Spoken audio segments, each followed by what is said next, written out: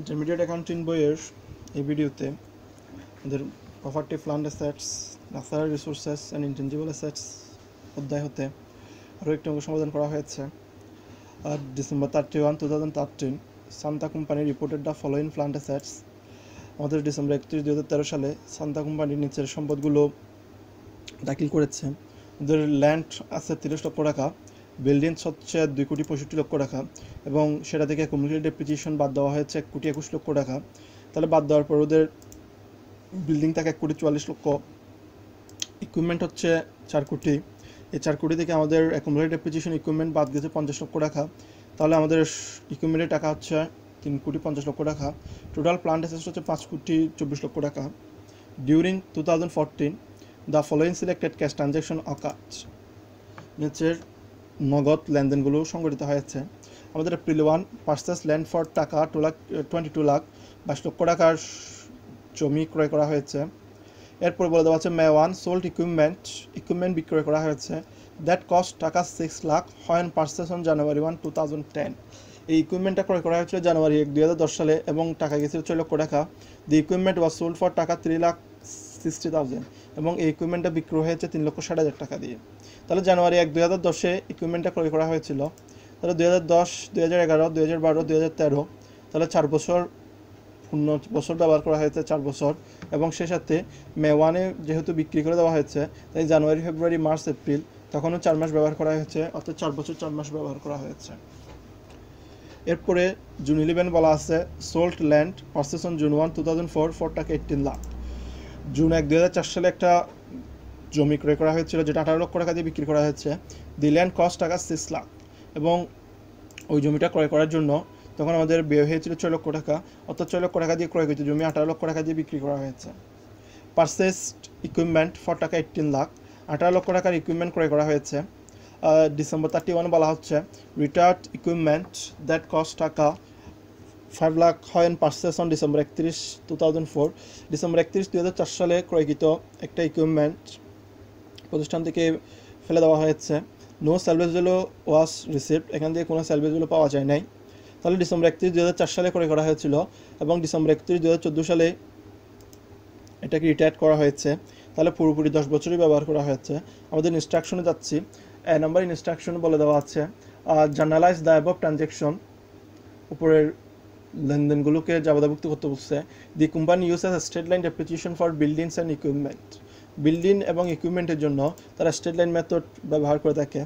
এরপর বলে দেওয়া আছে দি estimated life of building is 15 years এবং এই ভবনটার প্রত্যাশিত আয়ুষ্কাল হচ্ছে 50 বছর। And equipment is estimated to have a 10 year useful life এবং এই ইকুইপমেন্টটার 10 বছর আয়ুষ্কাল। অ্যান্ড নো স্যালভেজ ভ্যালু এবং কোনো বাংলাভাষী মূল্য থাকবে না। Update depreciation on assets disposed at the time of the sell or retirement, আমাদের যখন বিক্রয় বা এই ইকুইপমেন্ট সম্পদগুলো সরিয়ে ফেলা হয় তখন ডেপ্রিসিয়েশনগুলোকে আপডেট করা হয়। এরপর আমাদের রিকোয়ারমেন্ট বি বলছে record adjusted entries for December for 2014, December 2000 adjusted entry for depreciation for 2014, 2014 সালে অবস্থিতির জন্য আমাদের সমন্বয় জবাব দিতে বলছে calculate amount of plant assets which is having in balance sheet, অর্থাৎ ব্যালেন্স শিটে আমাদের প্ল্যান্ট অ্যাসেটগুলো কী পরিমাণে থাকবে তা হিসাব করে দেখাতে বলছে। আমাদের রিকোয়ার্ড ডেতে যাচ্ছি। রিকোয়ার্ড ডেতে আমাদের ট্রানজ্যাকশনগুলো জার্নাল এন্ট্রি দিতে বলছে। আমাদের এপ্রিল 1-এ যে ট্রানজ্যাকশনটা ঘটছে সেটা হচ্ছে পার্চেস ল্যান্ড ফর টাকা 22 লাখ, 22 লক্ষ টাকা দিয়ে আমাদের ভূমি ক্রয় করা হয়েছে। আমরা জবাব দিলাম ল্যান্ডকে ডেবিট করেছি, ক্যাশকে ক্রেডিট করেছি, যেহেতু নগদে ক্রয় করা হয়েছে। তাহলে আমাদের ল্যান্ডের পাশে বসলো 22 লক্ষ, ডেবিট পাশে 22 লক্ষ, ক্যাশ বরাবর ক্রেডিটে 22 লক্ষ। আমরা ব্যাখ্যা দিলাম two record purchase of land for cash. এরপরে মে 1-এ যে জাবেদাটা আছে সেটা হচ্ছে সোল্ড ইকুইপমেন্ট বিক্রি করা হয়েছে দ্যাট কস্ট টাকা 6 লাখ এবং এটার ব্যয় হচ্ছে 6 লক্ষ টাকা হয় পার্চেস অন জানুয়ারি 1, 2010 এবং যখন পার্চেস করা হয়েছিল জানুয়ারি 1, 2010-এ দি ইকুইপমেন্ট ওয়াজ সোল্ড ফর টাকা 3,60,000। আমরা 6 লক্ষ টাকা দিয়ে একটা ইকুইপমেন্ট কিনছিলাম এবং সেটা কিনছিলাম জানুয়ারি 1, 2010 সালে এবং এখন বিক্রি করেছি 3,60,000 টাকা দিয়ে। এখন আমাদের দেখতে হবে এই ইকুইপমেন্টটা বিক্রি করে লাভ হচ্ছে কিনা। আমাদের এই ইকুইপমেন্টটা যেহেতু মে 1 তারিখ বিক্রি করে দিচ্ছি তাই আমরা আগে এই ইকুইপমেন্টের এই 4 মাসের জন্য আমাদের ডেপ্রিসিয়েশনের জাবেদা দিয়ে দিচ্ছি। ডেপ্রিসিয়েশন এক্সপেন্স ডেবিট, এই জাবেদাটা দেওয়ার কারণটা হচ্ছে এখানে update depreciation on assets disposed of at the time of seller retirement এই কথাটা যেহেতু বলা দেওয়া আছে সেজন্য আমরা এই ডেপ্রিসিয়েশন জাবেদাটা দিয়ে দিচ্ছি। ডেপ্রিসিয়েশন এক্সপেন্স ইকুইপমেন্টকে ডেবিট করেছি, অ্যাকুমুলেটেড ডেপ্রিসিয়েশনকে ক্রেডিট করেছি।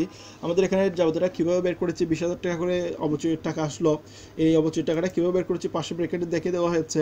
আমাদের 6 লক্ষ টাকা হচ্ছে যে ইকুইপমেন্টটা বিক্রি করে দিচ্ছি সেই ইকুইপমেন্টের মূল্য, এবং ওরা যেহেতু স্ট্রেট লাইন মেথডই ব্যবহার করে এবং আয়ুষ্কাল হচ্ছে 10 বছর, তাই আমরা এই 6 লক্ষকে 10/1 দিয়ে গুণ করেছি এবং জানুয়ারি থেকে মের 1 তারিখ অর্থাৎ এপ্রিল পর্যন্ত আমাদের 4 মাসেরই অবচয় হয়, তাই 12/4 দিয়ে গুণ করেছি।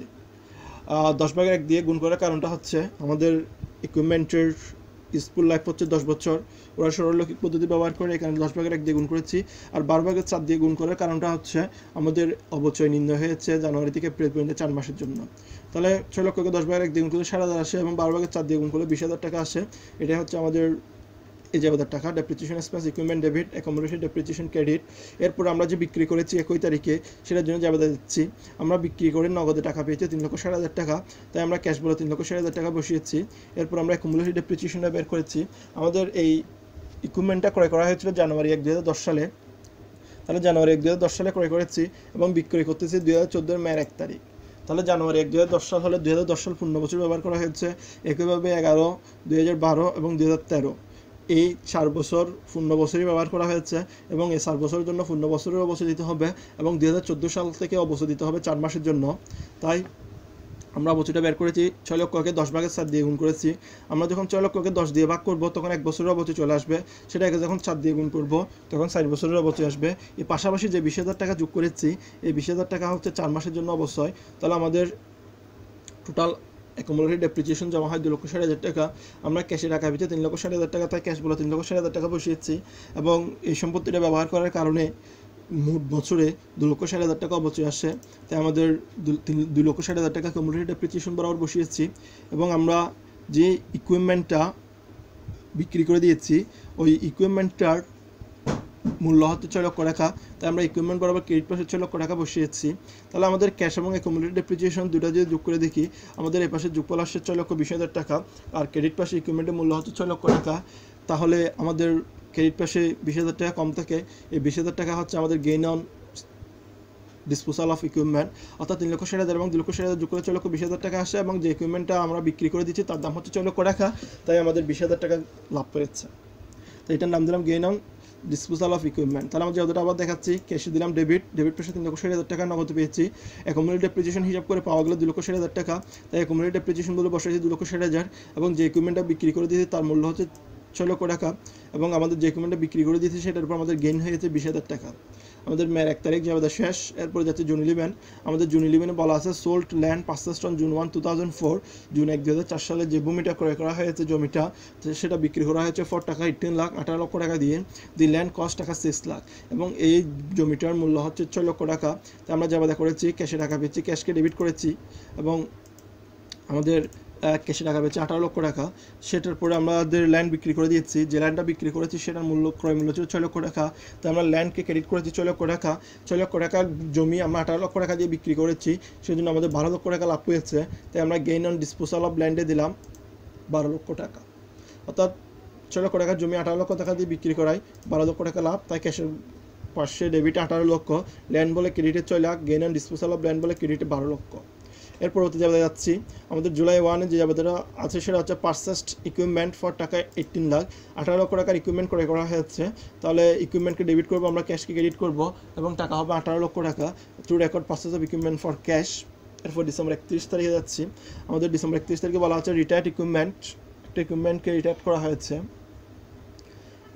দ্যাট কস্ট টাকা 5 লাখ, এটা কস্ট হবে 5 লক্ষ। হয় পারচেসড অন ডিসেম্বর 31, 2004। আমাদের ডিসেম্বর 31, 2004 সালে এটা পারচেস করা হয়েছে।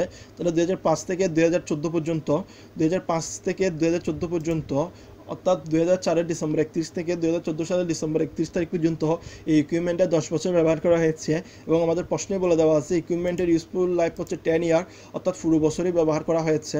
এবং আমরা এটাকে যখন রিটায়ার করেছি তখন সেটা থেকে কোনো সেলভেজ ভ্যালু পাওয়া যায় নাই, তাই আমাদের জাবেদাটা হচ্ছে ডেপ্রিসিয়েশন এক্সপেন্স। আমরা আগে ইকুইপমেন্টের ডেপ্রিসিয়েশন এক্সপেন্সটা দিয়ে দিলাম। Depreciation expense debit, accumulated depreciation credit. আমরা 1 বছরের জন্য জাবেদা দিয়ে দিলাম। 5 লক্ষকে 10 দিয়ে ভাগ করে 50,000 টাকা আসলো।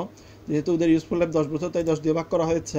এরপর আমাদের এটা রিটায়ার্ডের জন্য জাবেদা দিলাম। অ্যাকুমুলেটেড ডেপ্রিসিয়েশনকে ডেবিট করেছি, ইকুইপমেন্টকে ক্রেডিট করেছি। যেহেতু আমাদের ইকুইপমেন্টটা রিটায়ার করে দেওয়া হয়েছে, ফেলে দেওয়া হয়েছে, তাই আমরা ইকুইপমেন্টকে ক্রেডিট করে দিয়েছি এবং তার বিপরীতে যত টাকা ছিল সমস্ত টাকা ডেপ্রিসিয়েটেড হয়ে গেছে, তাই অ্যাকুমুলেটেড ডেপ্রিসিয়েশনকে ডেবিট করা হয়েছে এবং ইকুইপমেন্টকে ক্রেডিট করা হয়েছে। ব্যাখ্যাটা হচ্ছে two record retirement of equipment এবং টাকার পরিমাণ হচ্ছে 5 লক্ষ টাকা। আমাদের রিকোয়ারমেন্ট 1-এ ট্রানজ্যাকশনগুলোর জার্নাল এন্ট্রি দিতে বলছিল, আমাদের যাবতীয় ট্রানজ্যাকশনের জার্নাল এন্ট্রি দেওয়া হয়ে গেল। এবার যাবে রিকমেন্ড বিতে। আমাদের রিকমেন্ড বিতে বলে দেওয়া আছে record adjusted entries for depreciation for 2014। 2014 সালে ডেপ্রিসিয়েশনের জন্য জাবেদা দিতে বলছে। আমাদের এখানে দুইটা অ্যাসেস্ট রয়েছে, একটা অ্যাসেস্ট হচ্ছে বিল্ডিং এবং আরেকটা অ্যাসেস্ট রয়েছে ইকুইপমেন্ট। আমাদের দুইটা অ্যাসেস্টের জন্য অ্যাডজাস্টেড এন্ট্রি দিতে হবে। আমরা প্রথমে বিল্ডিংয়ের জাবেদাটা দিচ্ছি। ডেপ্রিসিয়েশন এক্সপেন্সকে আমরা ডেবিট করেছি, অ্যাকুমুলেটেড ডেপ্রিসিয়েশনকে ক্রেডিট করেছি। আমাদের ডেপ্রিসিয়েশন এক্সপেন্সের আমরা টাকা পেয়েছি 5,30,000 টাকা।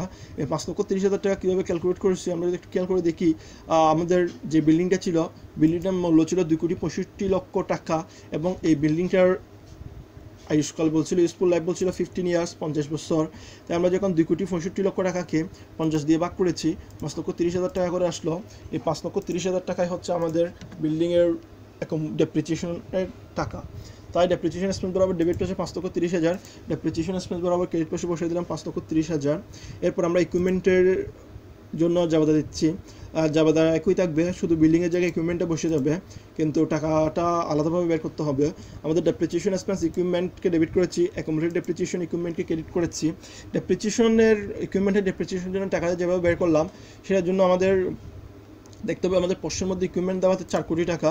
এরপরে দেখতে হবে আমাদের নতুন করে কি ইকুইপমেন্ট বিক্রি করে দেওয়া হয়েছে এবং আর কোনো ইকুইপমেন্ট নতুন করে করা হয়েছে কিনা। এই 4 কোটি টাকার ইকুইপমেন্ট থেকে আমাদের মের 1 তারিখ বলে দেওয়া আছে, একটা ইকুইপমেন্ট বিক্রি করে দেওয়া হয়েছে 6 লক্ষ টাকা এবং ডিসেম্বর 31 তারিখে আরেকটা ইকুইপমেন্ট বিক্রি করে দেওয়া হয়েছে এবং যে ইকুইপমেন্টের মূল্য হচ্ছে 5 লক্ষ টাকা। তাই আমাদের ডেপ্রিসিয়েশনটা বের করার জন্য আমরা 4 কোটি টাকা থেকে 6 লক্ষ টাকা এবং 5 লক্ষ টাকা বাদ দিয়ে দিলাম। 4 কোটি টাকা থেকে 6 লক্ষ টাকা এবং 5 লক্ষ টাকা বাদ দেওয়ার পর যেটা রয়েছে সেটাকে আমাদের 10 দিয়ে ভাগ করেছি। 10 দিয়ে ভাগ করার কারণটা হচ্ছে আমাদের ইকুইপমেন্টের এক্সপেক্টেড লাইফ হচ্ছে 10 বছর। এরপরে গিয়ে আমাদের জুনের আরেকটা ইকুইপমেন্ট ক্রয় করা হয়েছে, সেটা হচ্ছে জুলাইয়ের 1 তারিখ। সেটা হচ্ছে পারচেজ ইকুইপমেন্ট ফর টাকা 18 লাখ এবং এই ইকুইপমেন্টের উপরও আমাদেরকে 6 মাসের অবশ্যই দিতে হবে। তাই তার পাশে যোগ দিয়ে আমরা 6 মাসের অবশ্যই বের করেছি। 1,80,000কে আমরা 10 ভাগের 18 লক্ষ টাকার ইকুইপমেন্ট ক্রয় করা হয়েছে। এই 18 লক্ষকে আমরা 10 ভাগের 1 দিয়ে ভাগ করেছি এবং 10 ভাগের 1 দিয়ে গুণ করে 12 ভাগের 6 দিয়ে গুণ করেছি। তার কারণ হচ্ছে আমরা যেহেতু জুলাই 1 তারিখ থেকে ক্রয় করেছি এবং অ্যাডজাস্টিং এন্ট্রিটা দিচ্ছি ডিসেম্বর 31 তারিখে, অর্থাৎ 6 মাসই ব্যবহার করা হয়েছে, তাই 6 মাসের জন্য অবশ্যই দেওয়া হচ্ছে। তাই 4 কোটি থেকে 6 লক্ষ এবং 5 লক্ষ বিয়োগ করার পর 10 দিয়ে ভাগ করছি এবং 18 লক্ষ টাকাকে 10 ভাগের 1 দিয়ে গুণ করে আবার 12 ভাগের 6 দিয়ে গুণ করার পর যে টাকাটা পাচ্ছি তার টোটাল যোগফল হচ্ছে 39,80,000 টাকা। এটা হচ্ছে আমাদের ইকুইপমেন্টের ডেপ্রিসিয়েশনের টাকা। এরপর রিকমেন্ড সিতে যাচ্ছি। রিকমেন্ড সিতে বলে দেওয়া আছে calculate amount of the plant asset which is haven in balance sheet. Balance শিটে আমাদের প্ল্যান্ট অ্যাসেটের পরিমাণ কত হবে সেটা দেখাতে বলছে। আমাদের ব্যালেন্স শিটে প্ল্যান্ট অ্যাসেটের পরিমাণটা দেখাচ্ছি। আমাদের প্ল্যান্ট অ্যাসেট বলে আমাদের এর আন্ডারে আসলে প্রথমে ল্যান্ড। আমাদের ল্যান্ডের মধ্যে প্রথম ল্যান্ড ছিল ব্যালেন্স শিটে, পুরাতন যে ব্যালেন্স শিটে স্পষ্ট দেওয়া ছিল সেখানে ল্যান্ড ছিল 30 লক্ষ টাকা।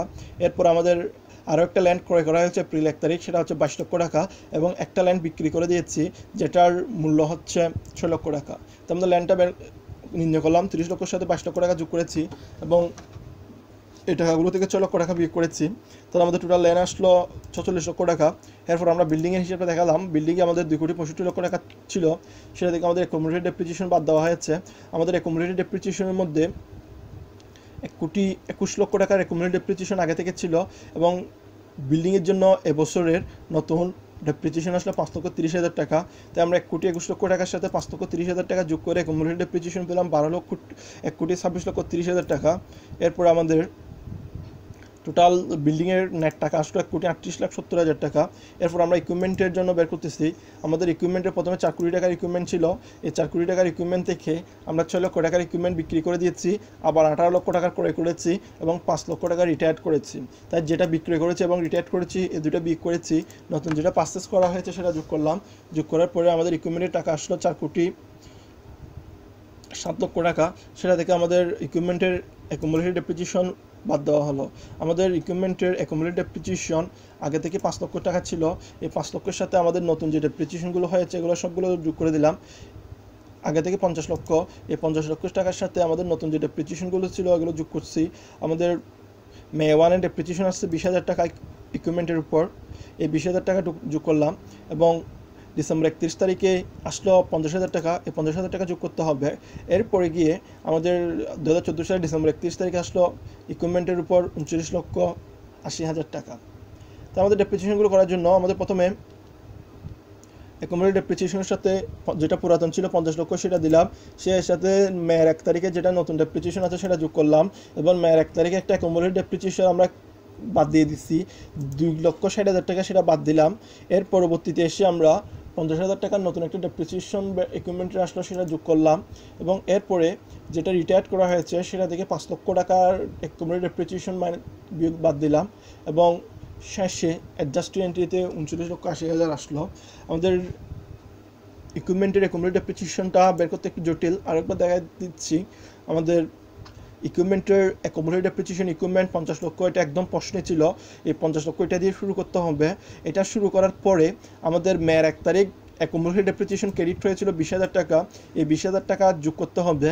এবং 21 তারিখে অ্যাকুমুলেটেড ডেপ্রিসিয়েশন ডেবিট হয়েছিল 2,60,000 টাকা, এই 2,60,000 টাকা বিয়োগ করতে হবে। তাই আমাদের 50 লক্ষ টাকার সাথে 20,000 টাকা যোগ করেছি, 2,60,000 টাকা বিয়োগ করেছি। এরপরে ডিসেম্বর 31 তারিখে অ্যাকুমুলেটেড ডেপ্রিসিয়েশন ক্রেডিট হয়েছিল 50,000 টাকা, এই 50,000 টাকা যোগ করতে হবে। এবং 21 তারিখে অ্যাকুমুলেটেড ডেপ্রিসিয়েশন ডেবিট হয়েছিল 5 লক্ষ টাকা, এই 5 লক্ষ টাকা বিয়োগ করতে হবে। এবং অ্যাডজাস্টিং এন্ট্রিতে ডিসেম্বর 31 তারিখে অ্যাকুমুলেটেড ডেপ্রিসিয়েশন ইকুইপমেন্টের জন্য ক্রেডিট হয়েছিল 39,80,000 টাকা, এই 39,80,000 টাকা যোগ করতে হবে। অর্থাৎ আমাদের পুরাতন ব্যালেন্স শিটের প্রশ্নের ব্যালেন্স শিটের অ্যাকুমুলেটেড ডেপ্রিসিয়েশনের সাথে জাবেদার মধ্যে যে অ্যাকুমুলেটেড ডেপ্রিসিয়েশনগুলো ক্রেডিট হয়েছে এগুলো যোগ করতে হবে, এবং যে অ্যাকুমুলেটেড ডেপ্রিসিয়েশনগুলো ডেবিট হয়েছে এগুলো বাদ দিতে হবে। অর্থাৎ আমাদের 20,000 টাকা, 50,000 টাকা এবং 39,80,000 টাকা অ্যাকুমুলেটেড ডেপ্রিসিয়েশন ক্রেডিট হয়েছে, তাই আমরা এগুলো যোগ করেছি। এবং 2,60,000 টাকা আর 5 লক্ষ টাকার অ্যাকুমুলেটেড ডেপ্রিসিয়েশন ডেবিট হয়েছে, এই কারণে দুটো বাদ দিতে হবে। বাদ দিলে আমাদের যোগ বিয়োগ করার পর টাকা আসছে 82,90,000 টাকা। 4,07 লক্ষ টাকা থেকে 82,90,000 টাকা বাদ দিলে আমাদের ইকুইপমেন্টের টোটাল টাকা আসে 3,24,10,000 টাকা। তাহলে আমাদের টোটাল যোগ করলে আমাদের হাবিব অ্যান্ড কোম্পানির ব্যালেন্স শিট পার্সিয়ালের টোটাল ফান্ড অ্যাসেটের মূল্য আসে 5,08,80,000 টাকা।